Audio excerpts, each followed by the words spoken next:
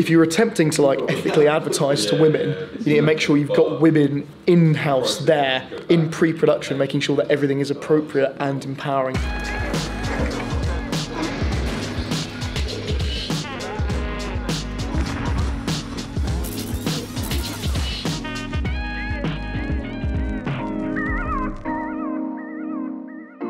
A fresh new jacket. Personal fitting.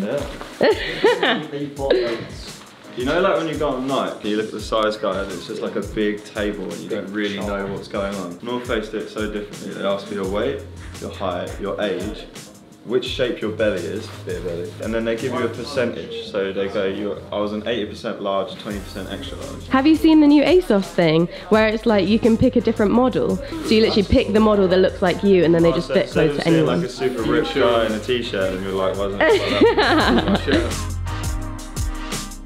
So Pretty Little Thing, they had one video banned. First reactions, is it shocking? I was expecting worse when you said it was banned, to be honest. But maybe is that because I'm desensitized? So many things that come into play that it's actually, it's hard to say like, oh yes or no, you know, it's like, I don't know. What's the target demographic for this? 14 to 24. 14? Hold on, 14 to 24. It's just not an appropriate ad for a fashion campaign.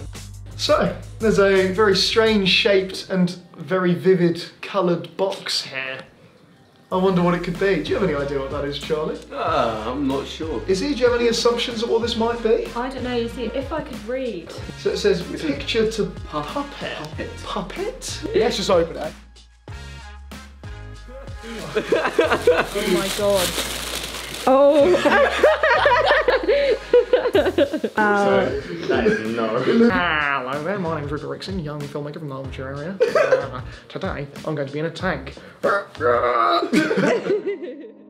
Why do you think that online retailers are twice as racy as high street brands? So I'm not really quite sure. I know in some ways people still see the internet as like the wild west of advertising. Anything goes, yeehaw baby. And TV has been so heavily, it's so monitored and so controlled. And you can't regulate the internet, which is a huge thing. So all these brands that have a bigger audience online have a bit more free reign to kind of do what they want, and if they see that they're getting more success from sexualizing stuff, then that's where they're going to go, right? It's less hoops to jump through.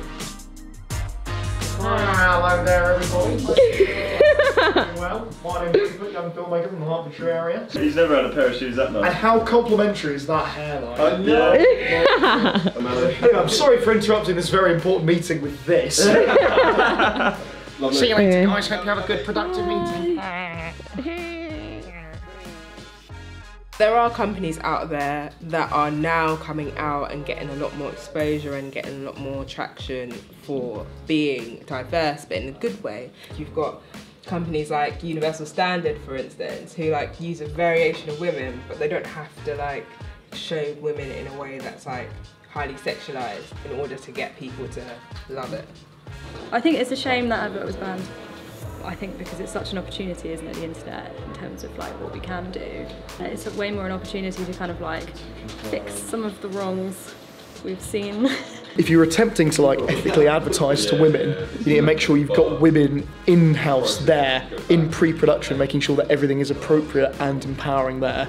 Because are you ever going to be able to do things correctly as a man? Debatable. I think you need to have diversity in here, and you need to have women working with you to make sure that things are correctly out there, not coming off in the wrong way.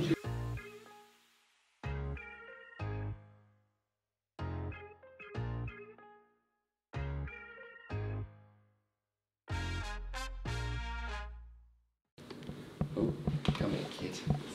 He's meant to look like me, and I just feel like he doesn't. If I had a kid and it came out looking like this, I'd feel very suspicious. Comment below if you think it looks like me.